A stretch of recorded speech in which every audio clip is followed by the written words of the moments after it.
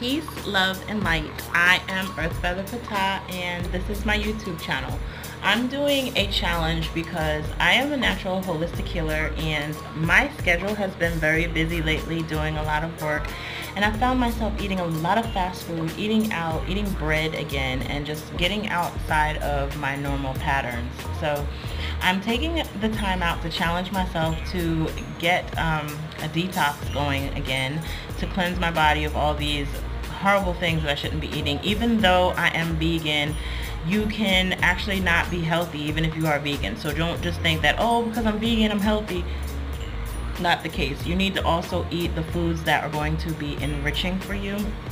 And fast food is just not the best thing. I have to admit, I've been eating a lot of french fries, a lot of bread. It's kind of like a fast filler.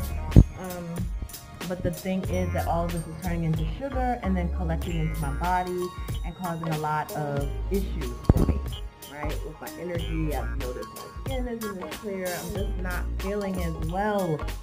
So, with that being said, we're going to be doing this challenge, and I encourage people, to join me with this detoxification.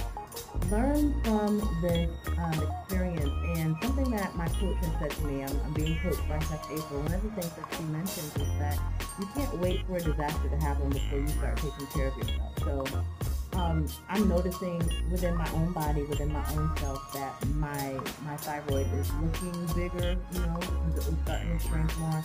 And then one of my students brought it up to me, and I was just like, wow, yeah, she's right. So we're going to definitely be working on all of this, and I'll be taking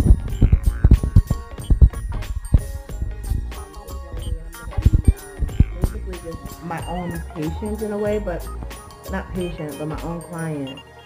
And I'm also going to be getting this coaching because I know these things, but I need to hear somebody saying it, because this is just the discipline that I'm going to need right now. I need a coach, and I'm just going to keep it real. In order to become better at who I want to be, I'm getting some coaching from a number of different areas, and I'm ready. I'm just ready to take it to that next level. And I know that in order to do that, I have to take care of myself.